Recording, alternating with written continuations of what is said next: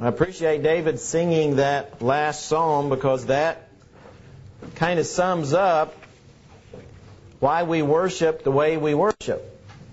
Because everything we do, whether it's in our singing, partaking of the Lord's Supper, whatever, we want to do it all in the name of the Lord. Do it according to the way that He desires us to, as found in God's Word. So we want to spend our time looking in God's Word to find out what His will for us is. Recently there was a question asked, what's the greatest threat to evangelizing the world? I think all of us want to be involved in evangelizing the world, regardless of where the world is, whether it's next door to us or halfway around the world. Well, there was a recent religious conference, and one of the answers put forth, which was, I thought, kind of surprising, and that's what I want to talk about today, was idolatry. Idolatry. And here's how it was defined. An attack on God's exclusive rights to our love, our trust, and our obedience. That's how it was defined, as idolatry. Anything that attacks God's exclusive rights to our love, our trust, and our obedience. That was idolatry. So when looked at from that angle, I can see why that would be a major reason to keep people from accepting God. Something that was attacking God's exclusive rights.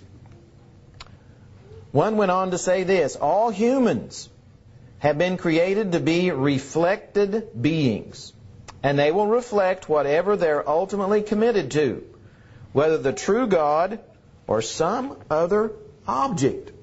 We reflect things. We reflect whether it's going to be God or it's going to be something in the world. Now that's not a new concept. The psalmist wrote about this way back in Psalms. Please get your Bibles. We're going to spend a lot of time in God's Word today. And we're going to begin by looking at Psalm 115 before we go to 1 Thessalonians. Psalm 115. And we'll begin in verse 1. Psalm 115. And we'll read the first 8 verses to show how God's Word approaches the idea of idolatry. Verse 1 of Psalms 115 says, not unto us, O Lord, not unto us, but to your name give glory, because of your mercy, because of your truth. Why should the Gentiles say, so where is their God? But our God is in heaven. He does whatever He pleases. Their idols are silver and gold, the work of men's hands. They have mouths, but they do not speak. Eyes they have, but they do not see. They have ears, but they do not hear. Noses they have, but they do not smell. They have hands, but they do not handle. Feet they have, but they do not walk. Nor do they mutter through their throat. Those who make them are like them. So is everyone who trusts in them. There's the idea of us being people, beings that reflect. So whatever our idol is, that's what we're going to be like. Whether it's God, in other words, are we going to bow down and worship God and be like Him? Are we going to allow something in the world to be what we reflect? Because we're going to reflect something. And what is it that we're going to reflect? Well, what does this have to do with our series from 1 Thessalonians? Well, notice in 1 Thessalonians 1, verse 9, what those Thessalonian Christians had done. 1 Thessalonians chapter 1, verse 9 says, for they themselves declared concerning us what manner of entry we had to you. And notice the second part of that verse. And how you turned to God from idols to serve the living and true God. Many of those Christians in Thessalonica had at one time been idolaters. They had worshipped some type of idol. That is nothing new. People have been worshiping idols almost from the very beginning of time. We go all the way back to the days of Abraham. People were worshiping idols in the days of Abraham. Notice with me Joshua chapter 24. Just to show how old idolatry is. Joshua chapter 24, and we're going to read verse 2. Joshua chapter 24, and we're going to read verse 2. Give everybody time to get there, and notice what is said about the time of Abraham. Joshua 24, verse 2.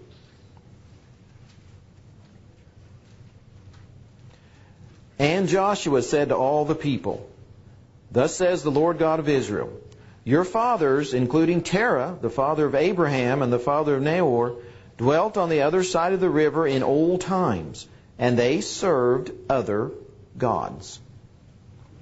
Idolatry is very old. It's been around for many, many years. Men have always found something to worship. They weren't worshiping God, they were worshiping some idol.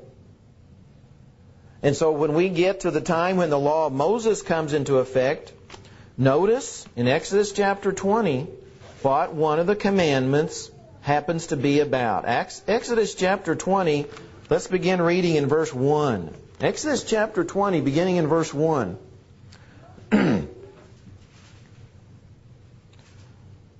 This is speaking. And God spoke all these words, saying, I am the Lord your God, who brought you out of the land of Egypt, out of the house of bondage. You shall have no other gods before me. You shall not make for yourself a carved image, any likeness of anything that's in heaven above, or that's in the earth beneath, or that's in the water under the earth. You shall not bow down to them, nor serve them. For I, the Lord your God, am a jealous God, visiting the iniquity of the fathers upon the children to the third and fourth generations of those who hate me. Now, notice, and this is kind of subtle, but I think it's a good point. Notice in those verses, he says those people who worship other gods, what do? They hate Jehovah. So no wonder idolatry is such a stumbling block to world evangelism. Because when somebody worships something other than God, they hate God. And so no wonder idolatry has been denounced by God from the very beginning because of what it does to people. Since we're going to reflect something, if we don't reflect God, we're going to be reflecting something of the world. Something that becomes sinful to us because we're not reflecting God. We're not reflecting the image of God. We go to the Old Testament. I won't take time to read it, but both the northern kingdom, those 10 tribes, why were they taken into Assyrian captivity? We go back and read the book of 2 Kings, and what does it tell us? Idolatry. That's why God sent them into captivity. They never came out of it, basically. The 2 southern tribes, the southern kingdom, why were they taken into Babylonian captivity? Same reason, idolatry. So it was an immense problem, even for God's people during those days. Idolatry. They worshipped all kinds of things other than Jehovah God. But it wasn't just an Old Testament problem. There's many New Testament warnings about it. Remember what happens when Paul's on one of his missionary journeys and he ends up in Athens? In Acts chapter 17, we read about Paul's experience in that great city of the first century. Acts chapter 17, beginning in verse 22. This was a very idolatrous city. This is the first century. 2,000 years ago or less. Verse 22 of Acts 17. Then Paul stood in the midst of the Areopagus and said, Men of Athens, I perceive that in all things you're very religious. And they were. They worshipped all kinds of things.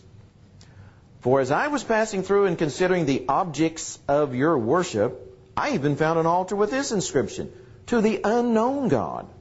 Therefore the one whom you worship without knowing, him I proclaim to you. God, who made the world and everything in it, since He's Lord of heaven and earth, does not dwell in temples made with hands. Nor is He worshipped with men's hands as though He needed anything, since He gives to all life, breath, and all things. And He's made from one blood every nation of men to dwell on all the face of the earth, and has determined their pre-appointed times and the boundaries of their dwellings, so that they should seek the Lord, in the hope that they might grope for Him and find Him, though He's not far from each one of us. For in Him we live and move and have our being, as also some of your own poets have said, for we're also His offspring. Therefore, since we're the offspring of God, we ought not to think that the divine nature is like gold or silver or stone, something shaped by art and men's devising.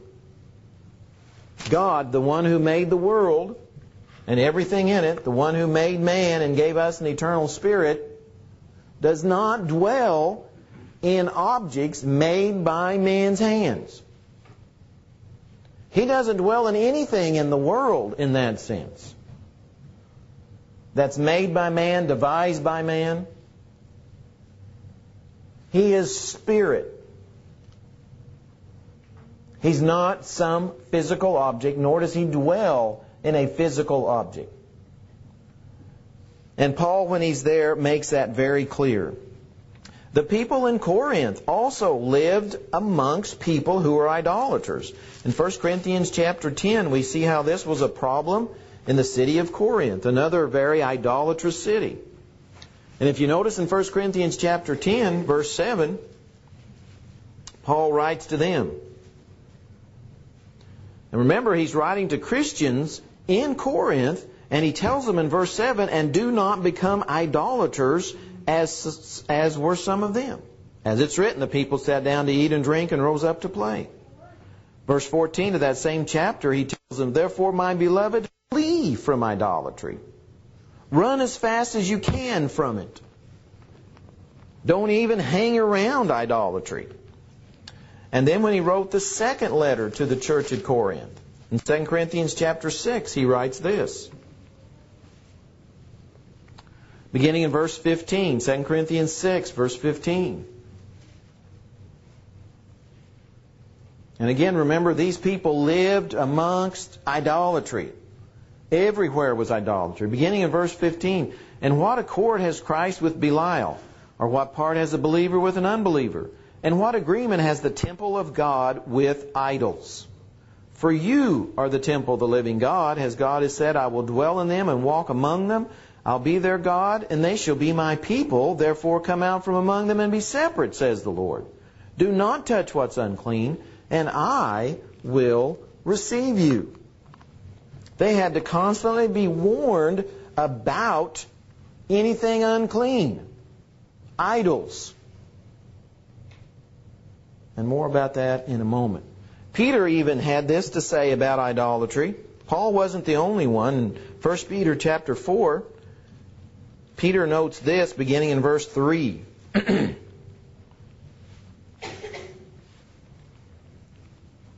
So 1 Peter chapter 4, beginning in verse 3, the Apostle Peter also warned the people about the evil of idolatry. Peter writes in verse 3 of 1 Peter 4, for we have spent enough of our past lifetime in doing the will of the Gentiles, when we walked in lewdness, lust, drunkenness, revelries, drinking parties, and abominable idolatries. In regard to these, they think it strange that you do not run with them in the same flood of dissipation, speaking evil of you. They will give an account to Him who is ready to judge the living and the dead. How do the people of the world live? They lived with abominable idolatries. Idolatries have always been with men. So what are some of the ways we could define an idol? Whatever we revere and worship, what we conform ourselves to. Here's some things that the Bible talks about that become our idol. Here's some things that we know from our society can become an idol. Greed can become our idol. Coveting can become our idol. In other words, wanting something so much that that's what we're focusing our life on, then that thing has become our idol. No, we didn't physically make some object, but it's the same thing because that's what's taking up our time and efforts and energy, and that's what we're thinking about. Then that's what we're reflecting, because that's what our life is about. This is what I want, so that's become my idol. So being greedy, coveting power. We've seen this become an idol for many people in the world through the ages. Power. That's their idol. They want power more than anything, and they'll do anything to get that power. So it's become their idol. That's what they worship. They want power. Some, it's success and popularity. In other words, they want it so bad, they will do anything to get it. So their lives are reflecting that popularity. That's what they want. Some people, their lives consist of one thing, and that's recreation. That's it. That's the only reason they work is so they can have recreation. That's what they think about during the week, is they can have recreation on the weekend. And if they couldn't have that recreation on the weekend, they wouldn't work. So recreation has become their idol, because that's everything to them. What they think about, what they focus their thoughts on. That's what they use their money for, their time for, their efforts for. That's their idol. That's their God now. Any type of entertainment can be in that same category. If that's what your life is about, some type of entertainment, then that entertainment has, in essence, become your idol. You're worshiping it. You're revering it. Because that's what you want more than anything. And notice, these things aren't necessarily bad, but when that's what you want more than anything, that's when they become sinful. That's when they become an idol. And when you start chasing idols, you become an idolater. Just like those in the Bible. Of course, for some, sexual immorality is their idol. I mean, that's what they focus all their time on, is sexual immorality of whatever kind. That's what they want more than anything. That's what they think about. That's what they spend their time on, their efforts. Then that's become their God. So anything that excites us like that takes up our time, that enslaves us, that's become our God. In Galatians chapter 4, Paul says this, beginning in verse 8. Galatians chapter 4, verse 8. He's concerned about some of the people there and what might happen to them. He says, beginning in verse 8 of Galatians chapter 4, and you can just see him writing how concerned he is for these Christians. But then indeed, when you did not know God, you served those which by nature are not gods. But now, after you have known God, or rather are known by God, how is it that you turn again to the weak and beggarly elements to which you desire again to be in bondage? He says, once you've known God, why would you ever look to anything else? That's what he asks. Regardless what the anything else is. Why would you ever look for anything else? You found the one and true God. You found Jehovah, the creator of the world. Why look for anything else? Why go back to any type of idols? Well, the Bible gives us hope, though. That's the message of the Bible in some ways, hope. It tells us there are ways for us to remove idolatry.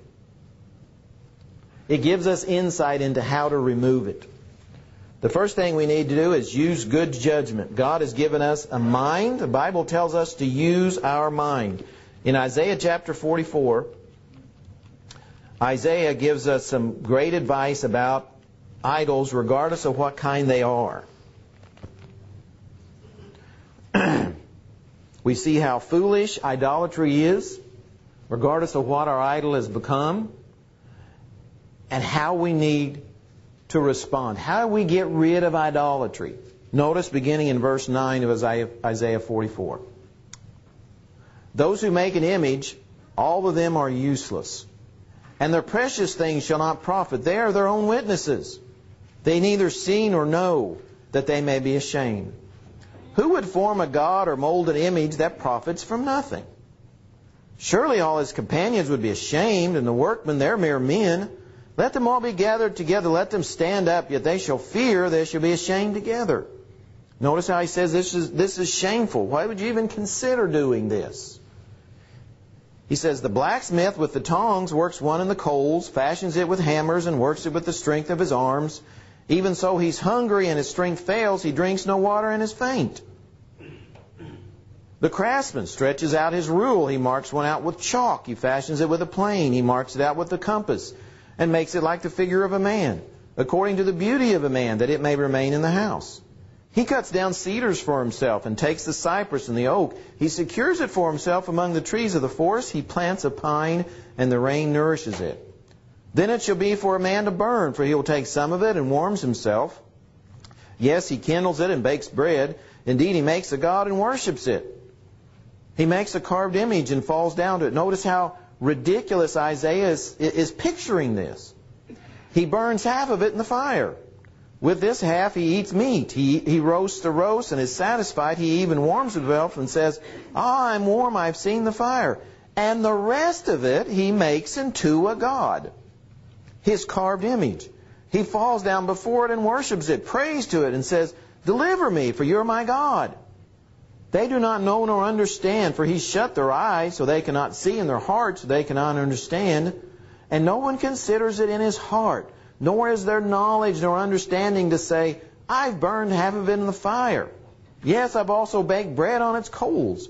I've roasted meat and eaten it, and shall I make the rest of it an abomination? Shall I fall down before a block of wood? He feeds on ashes.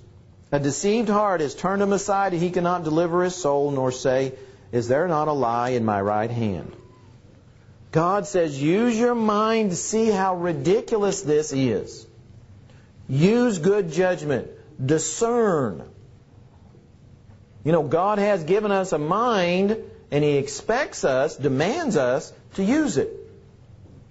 So He paints this picture of idolatry. He says, look at this guy. He takes a tree that he's nurtured over time, that he's caused to grow. He cuts it down.